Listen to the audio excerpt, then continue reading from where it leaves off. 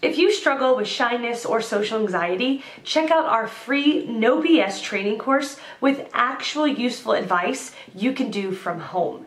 None of that just get out there nonsense. The link is in the description below. For now, let's get to today's question. The question, how do you survive when you cannot hold a job due to anxiety issues? Answered by Greg Little. You can also use countless non-chemical means to cope with stress.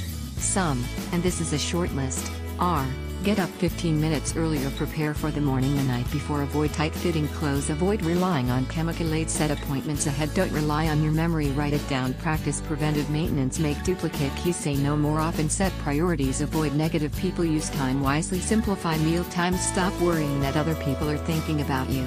They are not thinking about you.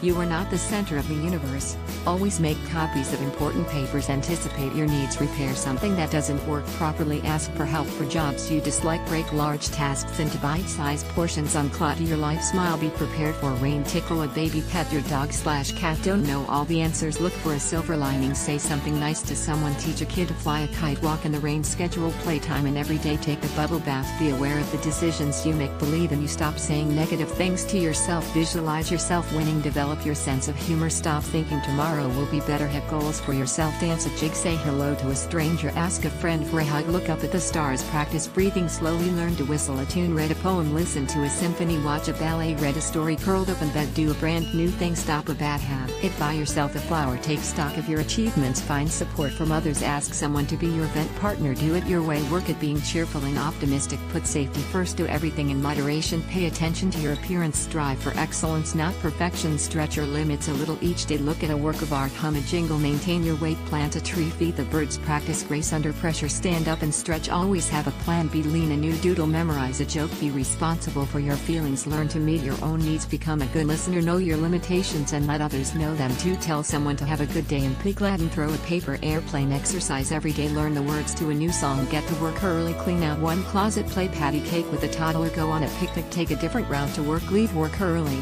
with permission, put an air freshener in your car, watch a movie and eat popcorn, write a note to a faraway friend, go to a ball game, a screen, cook a meal and eat it by candlelight, recognize the importance of unconditional love, remember that stress is an attitude, keep a journal, practice a monster smile, remember you always have options, have a support network of people, places and things, quit trying to fix other people, get enough sleep, talk less and listen more freely, praise other people, P.S. relax, take it easy.